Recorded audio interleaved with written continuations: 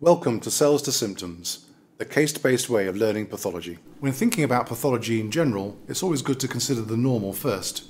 Okay then, so let's represent the gastrointestinal tract transversely. It's a simple tube with its lining epithelium. We're just going to look at this segment of the bowel wall. So first of all, here's the lining epithelium with its regular epithelial cells and their nuclei. This epithelium sits on a basement membrane.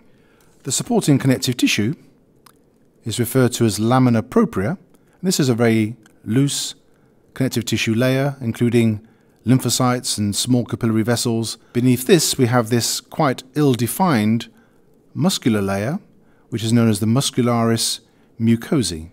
Beneath that, a further connective tissue layer, which includes some slightly larger blood vessels. And finally, we show the muscularis propria, shown here as a single block of muscle, although in reality this has two layers, the longitudinal and circular layers. So let's label the diagram. So first of all, the lining epithelium with its basement membrane, which I'll abbreviate here to just BM. Beneath that, the lamina propria.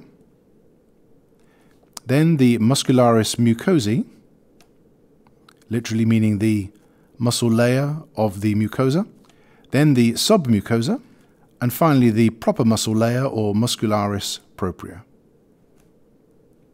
And we can finally annotate the diagram by saying that the epithelium, together with lamina propria and muscularis mucosae, constitute the mucosa.